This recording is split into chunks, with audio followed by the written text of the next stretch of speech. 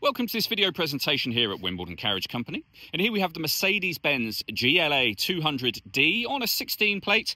I'm going to start off by showing you around the outside of the car, and then we'll hop in and run through some of the controls on the inside of it from there. From the outside, you can see it's a 5-door car with alloy wheels and tinted windows. We're going to start off inside the boot area first of all. The tailgate on this car will open electrically. You can do that from the key or the tailgate itself. As we approach the back of the car, you'll then see we have reversing sensors. Plenty of boot space as well. You can fold those rear seats down, of course, should you wish to increase this space even further. Okay, so we're just going to work our way back around to the front of the car, and then, as I mentioned, we'll hop in and run through some controls from there. Now that we've done a full circle of it, though, you can see the alloy wheels and bodywork are all in great condition, especially given the vehicle's age. Just briefly before we climb in, I think it's well worth seeing the interior from this exterior point of view. There's plenty to run through on the dashboard, so let's hop in and we'll do that now. Okay, now that we're inside the car, we're going to start with the dials. On the left-hand side, we have the speedometer and fuel gauge. On the right-hand side, the rev counter and coolant temperature gauge. In the centre, you can see the total miles for the car. They are 78,981. Just below that, we can see what gear the vehicle is. It's automatic. We're in park at the moment. You can also have a digital readout for the speedometer displayed there, and that is all changed using the buttons over on the left-hand side. On the right-hand side, we have our stereo and phone controls, and behind the steering wheel, the minus and plus paddle, so that you can change gears manually with this automatic gearbox. The rest of the gears are on this stalk just here, so you have reverse, neutral, drive, and park. Over in the centre, we then have the main screen for the car, which, as you can see, includes satellite navigation. You can come back out from that to enter, obviously, the address that you'd like to go to. The movement you see me making on the screen just there is being done using this dial.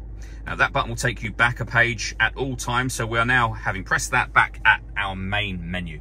And you can go through any of these options on here. We do have buttons that will take you directly into any given menu. So, for example, the radio button that I've just pushed there. When it comes to radio, we have FM and AM available. If you want to listen to your own music, you can press the media button and you can listen to it via CD, memory card. We've got USB input as well, and you can pair your phone up. And pairing your phone is easy at the top here under the telephone heading, and then follow the instructions on screen from there. If I put the car into reverse, you'll also see a full colour reversing camera with guidelines that show you what direction the car is headed in relation to the image that's being shown on the screen. Working our way down, the buttons I was just using a moment ago, the main volume for the stereo, our CD player. We can answer and end phone calls from here. We have a heated driver and passenger seat. Both seats have 3 separate heat settings each. You can turn off your stop and start. You can turn the parking sensors on and off. We can turn our hazard warning lights on and off, of course, and change the driving setup of the car. Below that, we have dual zone climate control.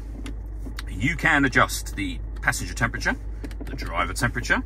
You can increase and decrease the fan speed, change the direction the air is being distributed in. Once you're happy with all of those settings, that's now your air conditioning turned on. The same button, of course, will turn that off.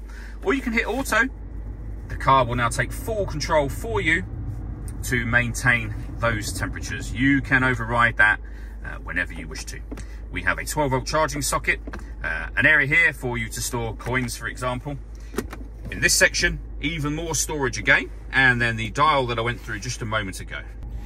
The last thing I wanted to mention are the twin sunroofs that you see just here. We have a sunblind that you can open up simultaneously from front to rear. And as you can see, with those open, you get a lot of extra light in this cabin area.